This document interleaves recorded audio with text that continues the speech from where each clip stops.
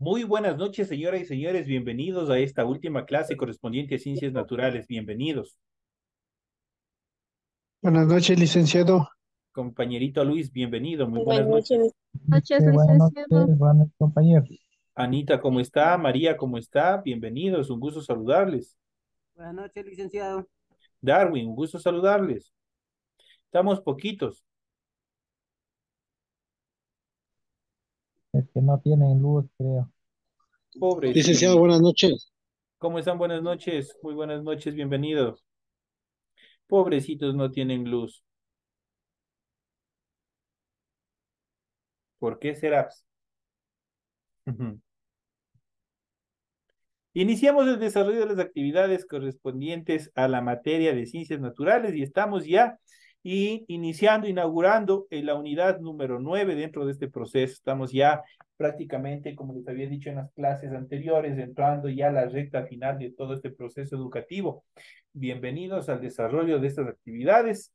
Iniciamos el desarrollo de las mismas. Están en pantalla, ustedes pueden observar el formato para recursos de aprendizaje de tarea. Estamos en la asignatura de ciencias naturales, estamos en la unidad 9 que con el tema central biomoléculas orgánicas, y en este tema número 1 vamos a ver justamente sobre las biomoléculas orgánicas. Tienen ustedes el tipo de tarea, el objetivo de tarea, y a continuación tienen las instrucciones para el desarrollo de la misma.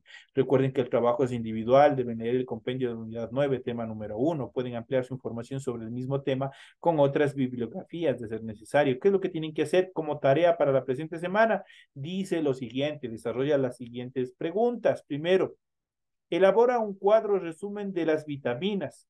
Incluya funciones, fuentes y los problemas causados por su deficiencia. En la parte final de nuestro material de apoyo, ahí se encuentran una serie de vitaminas. ¿Qué es lo que ustedes van a hacer? Van a construir un cuadrito, van a hacer un cuadro, una estructura de un cuadro en su hojita de trabajo, donde ustedes van a incluir el tipo de vitamina, las funciones, las fuentes y los problemas causados si obviamente existiera alguna deficiencia en función de esa vitamina. Eso es lo que ustedes tienen que ir prácticamente organizando toda la información en un cuadrito. Eso es lo que tienen que hacer en primera instancia. Lo siguiente dice, realice un cuadro comparativo de los diferentes tipos de lípidos. Y por último dice, realice un cuadro comparativo con los distintos tipos de glúcidos, incluya características, funciones, fuentes y también un ejemplo de cada uno. Es lo que ustedes tienen que hacer en función de esta nueva actividad. Recuerden que el trabajo es 100% escrito, tienen que hacerlo escrito en su hojita de trabajo, en su hoja de papel ministro o en su cuaderno, donde ustedes estén desarrollando sus actividades. La rotulación de la hoja, ya saben ustedes cómo hacerlo, eso es obligatorio en la parte superior de su hojita y posteriormente desarrollan su tarea. Eso ya lo saben de memoria, esa parte.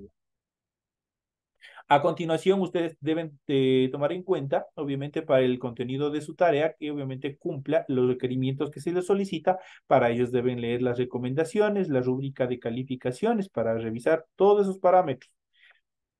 Y al final de todo esto tenemos la información para el desarrollo de los recursos de plataforma. Estamos en la unidad número 9 con el tema biomoléculas orgánicas de la primera semana de esta unidad correspondientes al 15 de abril del 2024.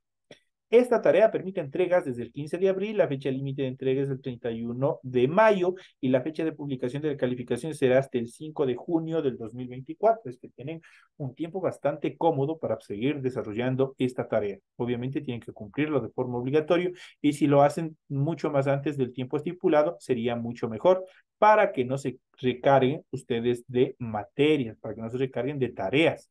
Ese es el objetivo principal por el cual yo les dejo bastante tiempo para que ustedes puedan presentar cada una de las tareas. Tienen un tiempo bastante cómodo para que ustedes puedan desarrollar cada una de las tareas en cada una de las unidades. Iniciamos el desarrollo de la unidad 9 con el tema biomoléculas orgánicas. Cuando hablamos de biomoléculas orgánicas y todas las estructuras orgánicas, uno de los componentes principales, ¿cuál era? ¿Alguien que se recuerde cuál era el componente principal para indicar que es un elemento orgánico, una estructura orgánica? ¿Quién se recuerda? Habíamos hablado en la clase anterior. Es un componente. Empieza con la letra C. Nadie. Cero. Cero, cero, polito, cero. ¿Qué también andarán haciendo? Verán si ponen un poquito más de atención en las clases. Es el carbono. Y nosotros habíamos visto la clase anterior. Es el carbono. El carbono es uno de los componentes principales de toda estructura orgánica. En este caso vamos a ver las biomoléculas orgánicas y por ende estas también contienen determinadas estructuras importantes en relación a este material que es el carbono. Y vamos a ver las biomoléculas orgánicas junto con el agua y las sales minerales. Las biomoléculas orgánicas son los componentes fundamentales de la materia viva. Son imprescindibles para el desarrollo de las funciones vitales y su principal constituyente es el carbono. Si ven, les voy a señalar pregunta de examen. Si no, ni vendrán a reclamar si sacan cero en alguna pregunta donde salga cuál es el componente principal de los seres orgánicos. Si no saben, tienen cero. Ya les estoy diciendo, el componente principal constituye o están constituidos principalmente por qué los elementos orgánicos por el carbono. Dentro de estas estructuras vamos a ver a continuación los glúcidos. ¿Qué son los glúcidos? Conocidos también como hidratos de carbono o simplemente los azúcares. Son biomoléculas orgánicas formadas por carbono, oxígeno e hidrógeno. Estas biomoléculas son las más abundantes en la naturaleza y constituyen la principal reserva energética de la mayoría de los seres vivos. También cumplen funciones estructurales, pero obviamente hay que tener mucho cuidado con esto como nosotros en general. Hay que tener mucho cuidado con los glúcidos, porque cuando nosotros nos pasamos de los glúcidos, nosotros podemos tener un problema que se denomina diabetes. Empieza a funcionar mal nuestro organismo, así que hay que tener mucho cuidado. Pese a que es uno de los componentes más indispensables, obviamente dentro de la etapa inicial de la vida, los niños necesitan también azúcares para poder desarrollar sus actividades. ¿Y estos se encuentran en dónde? Se encuentran en los glúcidos y más adelante nosotros vamos a ver dónde, en qué alimentos nomás se encuentran todas estas características, todos esos componentes. Solemos distinguir tres grandes grupos de glúcidos que vamos a ver a continuación y vamos a iniciar con los primeros que son los monosacáridos. Son los glúcidos más sencillos formados por una cadena de entre 3 y 7 átomos de carbono, aunque este número los clasificamos en triosas, tetrosas, pentosas, hexosas o heptosas respectivamente. Los monosacáridos, por lo general, son solubles en el agua. ¿Qué quiere decir soluble? Alguien que me ayude. ¿Qué son solubles? Hemos hablado de estos temas. ¿Qué significa que son solubles? Nadie. ¿Quieren democráticamente o dedocráticamente? Alguien que diga que son solubles.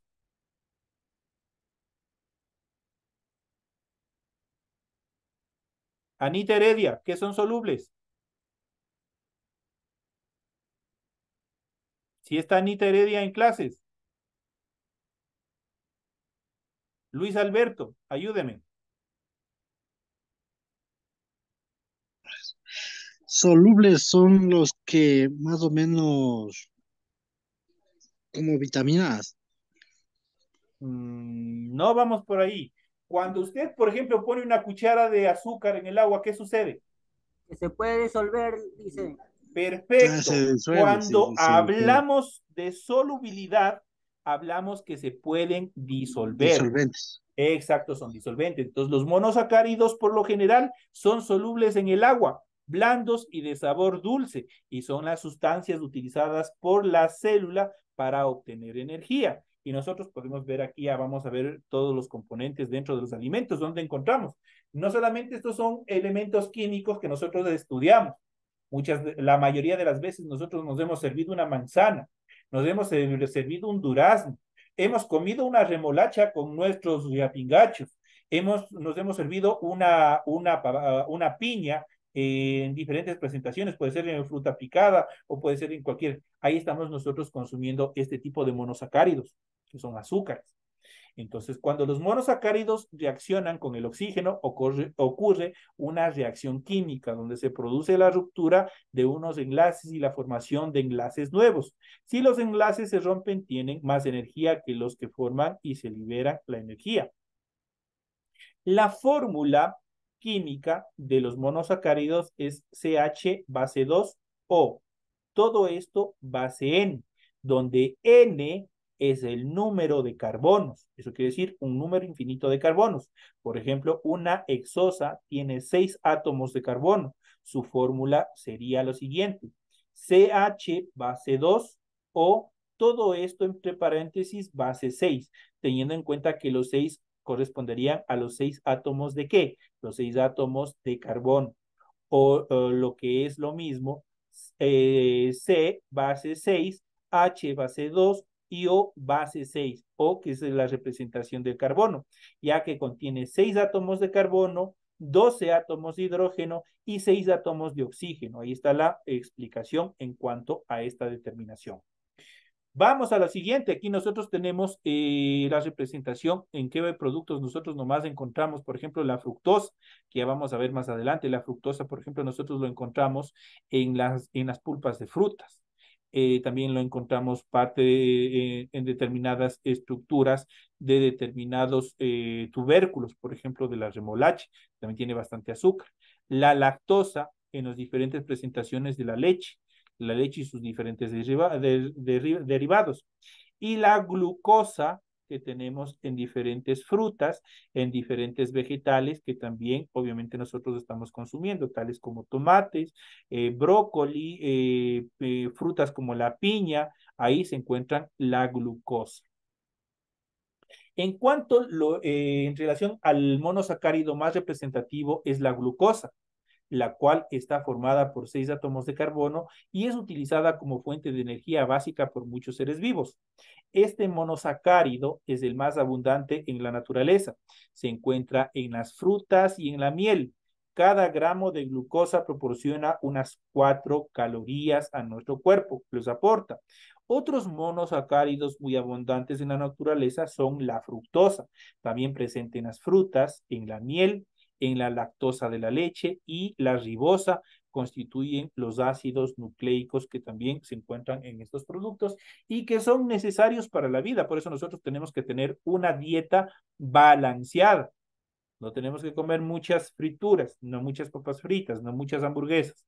Tiene que estar presente vegetales.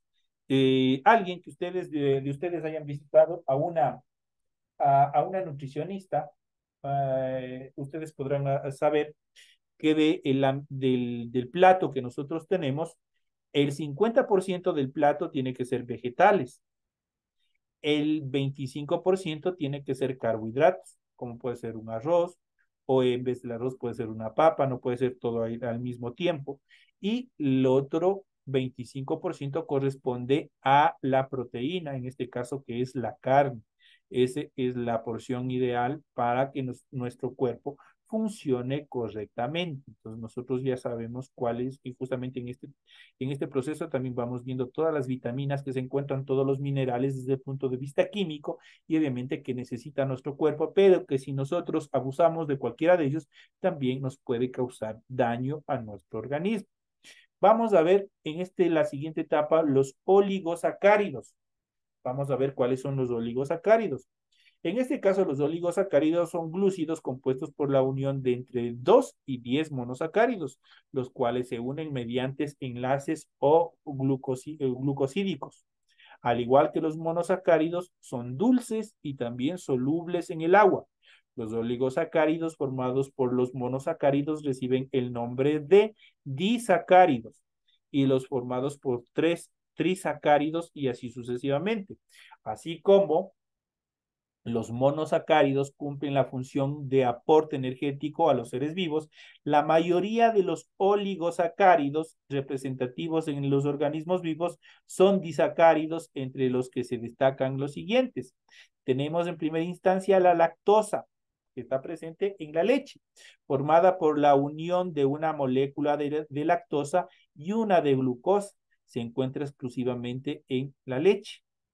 La sacarosa, constituida por la unión de una molécula de glucosa y una de fructosa, es muy abundante en el reino vegetal y se extrae, por ejemplo, de la remolacha, de la caña de azúcar, para obtener azúcar de mesa.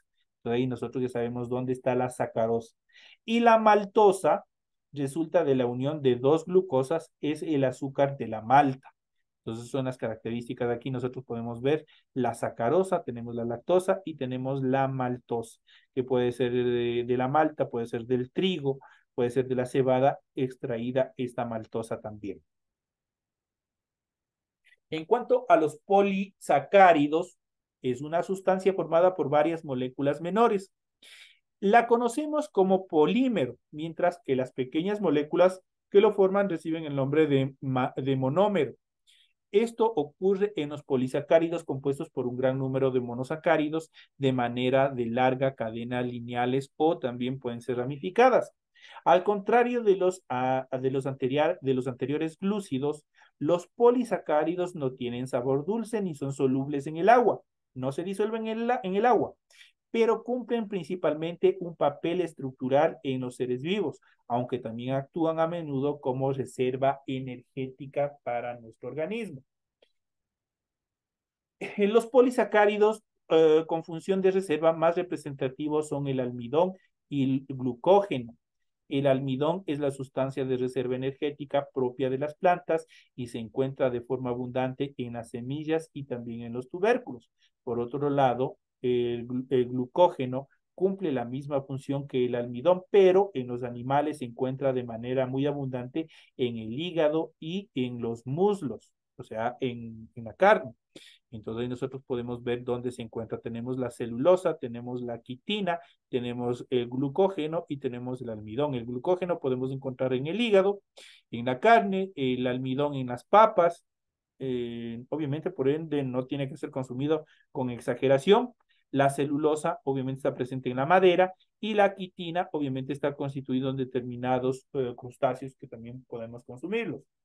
En cuanto a los polisacáridos con función estructural, los más representativos son las células y la quitina. La celulosa forma la pared celular de las células vegetales, de donde se extrae el papel, y la quitina es el principal componente del exoesqueleto de los insectos y de los crustáceos y de la pared que recubre las células de los hongos. Entonces, por ejemplo, determinados crustáceos como el cangrejo tienen un exoesqueleto. ¿Qué es un exoesqueleto? ¿Alguien ha escuchado qué es un exoesqueleto? El exoesqueleto es un esqueleto externo. Ustedes si ven, cuando van y se pegan una cangrejada, ustedes, toda la tenaza, todo el cuerpo del cangrejo está recubierto por una estructura dura, ¿no es cierto? Que es el caparazón que nosotros conocemos comúnmente. Ese es un exoesqueleto. A diferencia que nosotros tenemos, en este caso nosotros como seres humanos y la mayoría de los animales, tenemos un esqueleto interno. El esqueleto está pues recubierto por los músculos.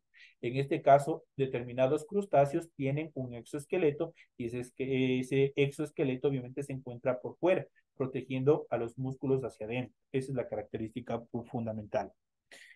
En cuanto a los lípidos son biomoléculas orgánicas formadas por carbono, oxígeno, hidrógeno y en ocasiones por fósforo, nitrógeno y azufre.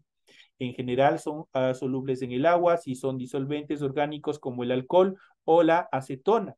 Los lípidos constituyen una reserva de energía, tienen función estructural o bien desarrollan funciones específicas.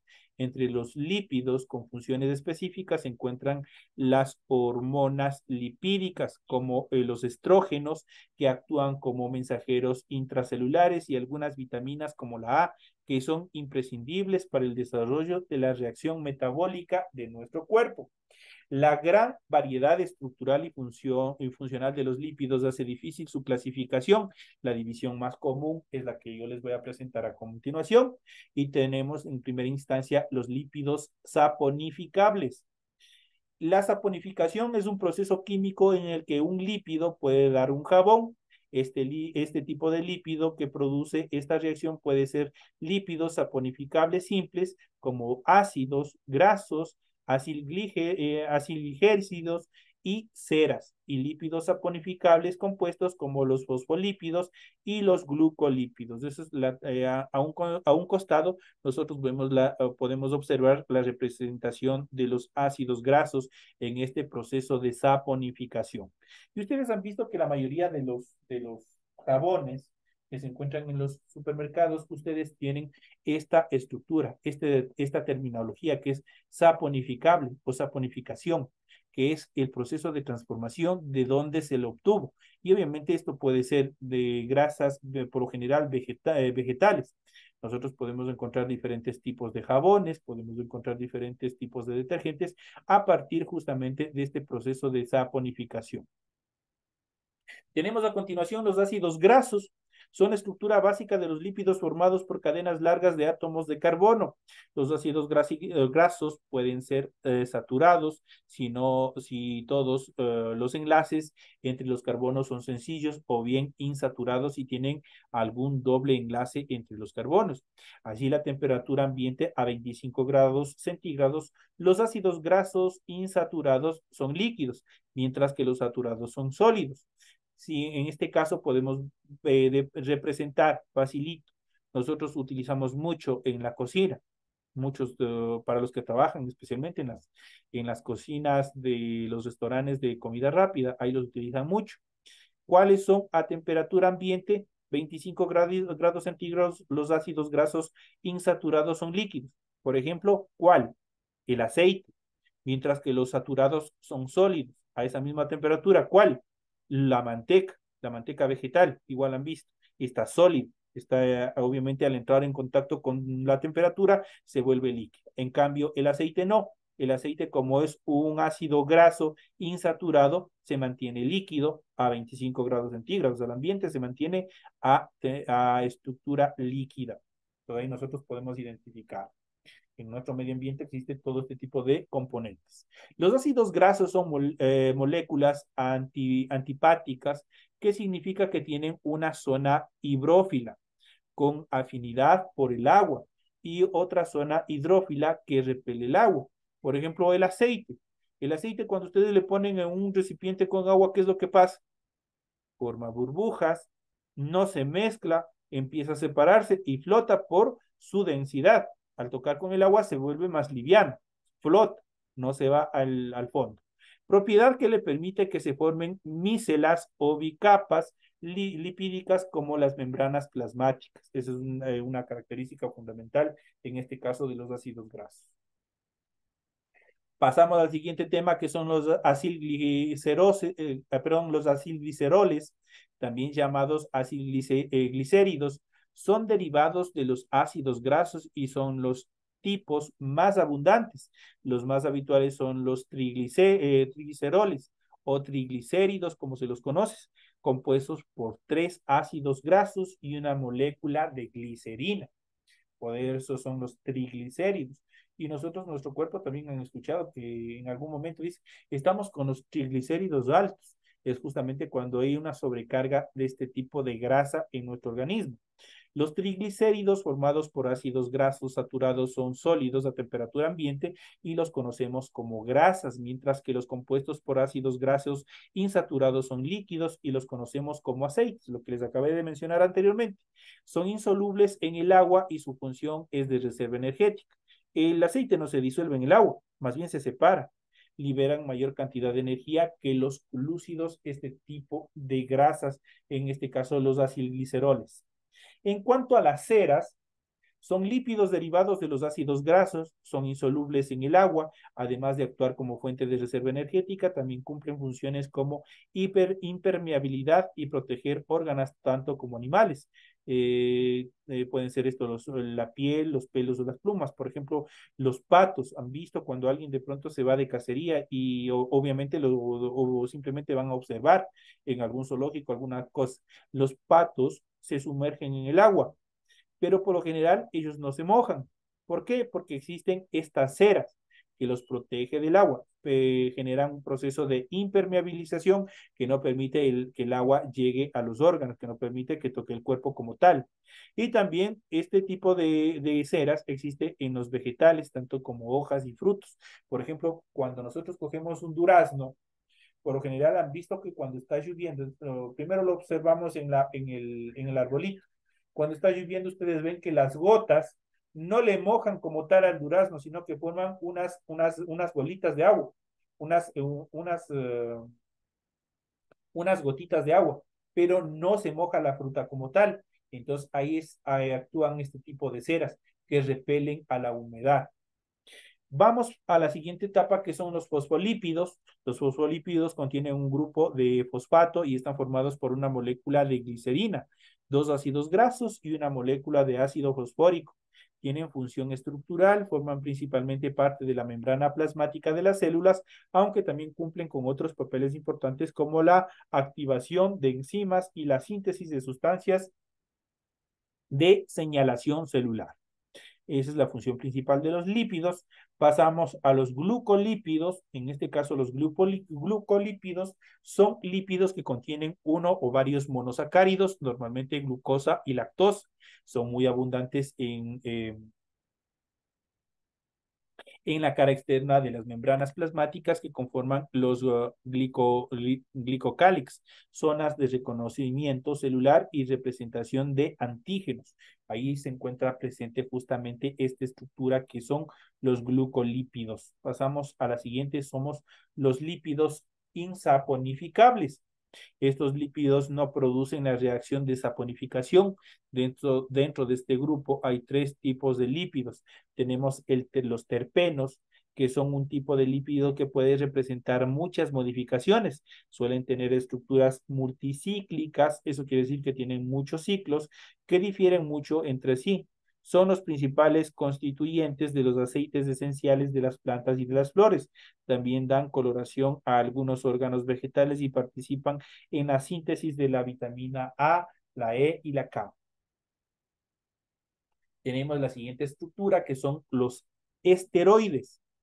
Son lípidos con gran diversidad de funciones importantes en los seres vivos. El más representativo es el colesterol, que forma parte de las membranas plasmáticas y a partir de la cual se sintetizan las hormonas de esteroídicas.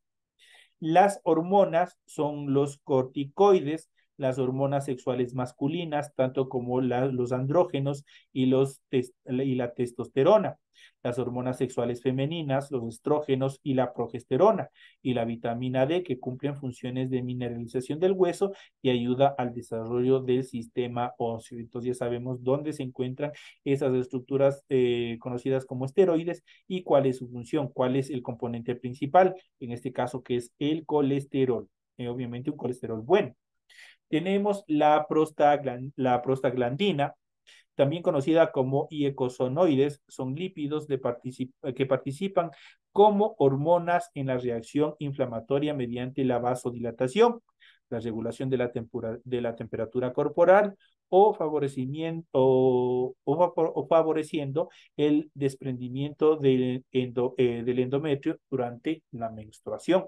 Obviamente eso en el proceso de reproducción femenino. Entonces ahí nosotros, obviamente ahí se encuentra este componente que es la prostaglandina. Es fundamental, obviamente, dentro del funcionamiento del aparato reproductor femenino.